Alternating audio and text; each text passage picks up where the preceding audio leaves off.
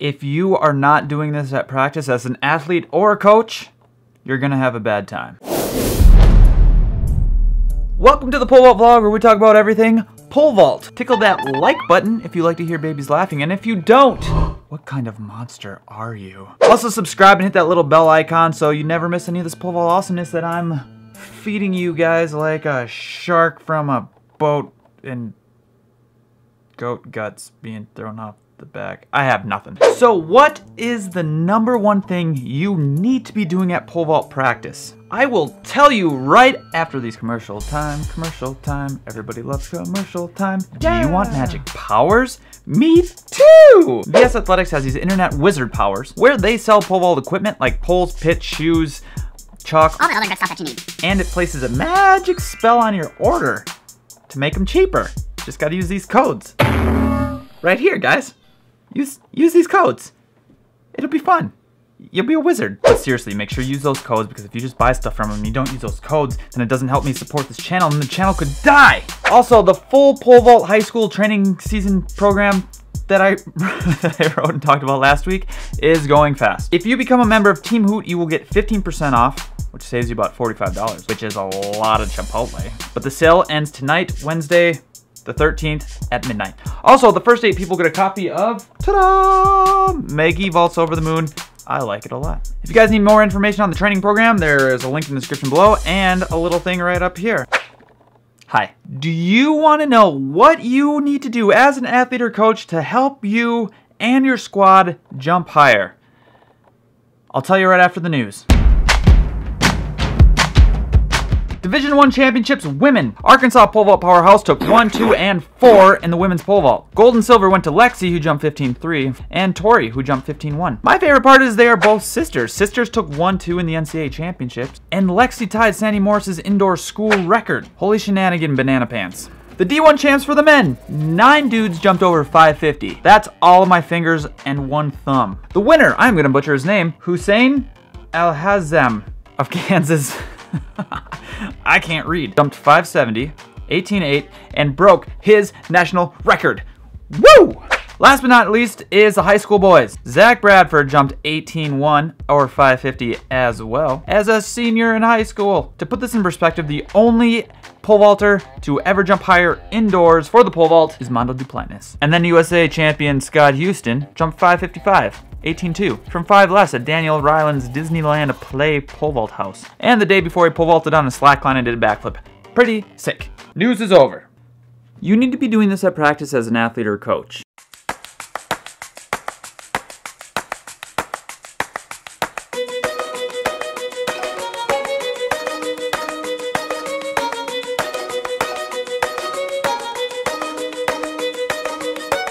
These are a few common emails I get every single week. Shawn, I can't get on this pole. I suck. Shawn, I can't get this kid to jump any higher. I suck. Shawn, I'm not progressing. I suck. No. You don't really suck. You're actually super awesome. To me, at least. So where does this all come from? This comes from focusing on the product. The process. Product people focus on the bar falling down, see it as failure, and it ends there. Here's a little chart I made for you. Bar fell, see it as failure. Don't ask any questions, no progress. Process people start the exact same way, but instead of just accepting that it was failure, they ask why. Why did that bar fall down? So we go back to my little chart. So it starts the same way. The bar fell, there was failure, but instead of stopping there, they ask why. And they realize they hit it on the way up. Why? How did I hit it on the way up? The standards might have been too close, or there was a tailwind. Maybe there was some crazy bear that had bees in its mouth, and while it was chasing you down the runway, bees were flying out and you're afraid to get stung and also get bitten by a bear, so you ran really fast. The point is, process people see failure as opportunities to learn, progress, and grow. The big problem between the two is that they both want to get to this big, giant, meaty, sexy goal, right? Everyone wants to get up here. They want to PR, make the Olympics, all these big, win state, whatever your big goal is. But if you're down here and you're trying to take too big of steps, if you're trying to be a product person and go straight from 1 to 10, it's a huge, hard leap. But if you're a process person, you gradually take these steps and you see that you're always progressing as long as you're learning, and you're more likely to get that big, meaty, juicy, sexy goal. Any good scientist will tell you that the more experiments you do, the more likely you are at solving the problem. As I'm making this section of the vlog, I'm realizing that this would go hand in hand with this other video I made about journaling. What did you learn? And there is no failure as long as you learned something. To me, if you're a product person and you go to a meet and the crossbar falls down and you leave and you didn't learn anything and you try the same exact garbage next week, Einstein, whoop, has a quote that says, insanity is doing the same thing over and over and over again, expecting different results. That's pure insanity to me. So learn something, make changes next time. Hope this helps. Let's review some videos.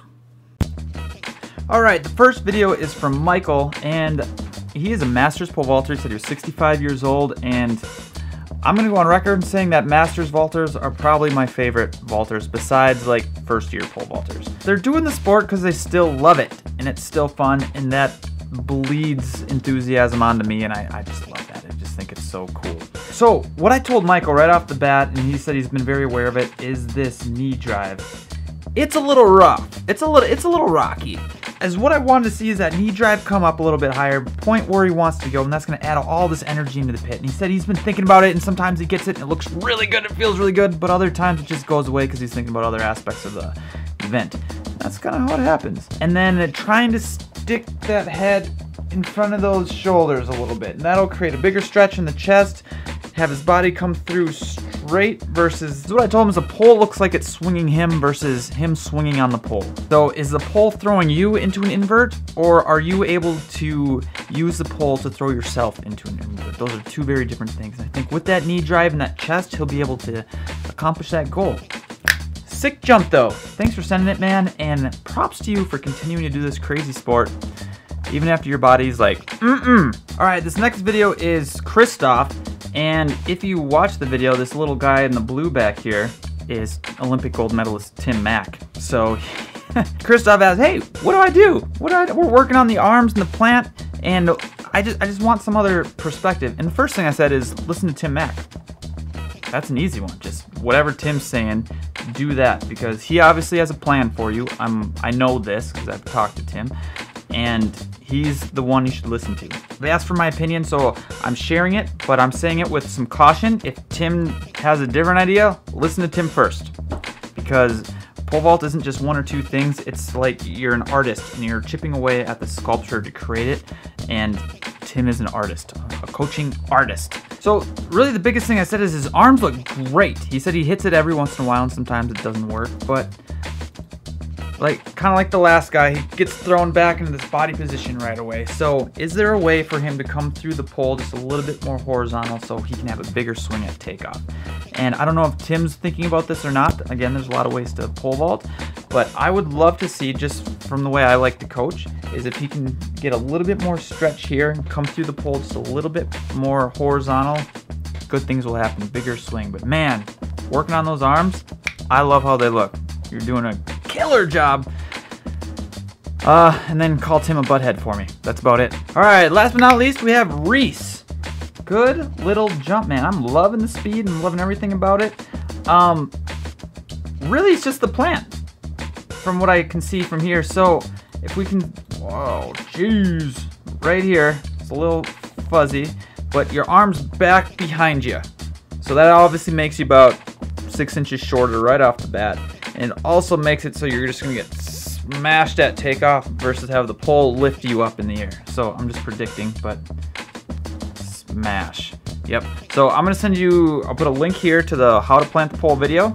I want your arm up in front of your head, reaching up at 1 o'clock, and boom, good things will happen. Start there, man, because that's going to make the rest of your jump after the plant look so much different that I'm not even going to worry about it yet, because it's going to be a whole, you're gonna cocoon into a beautiful butterfly.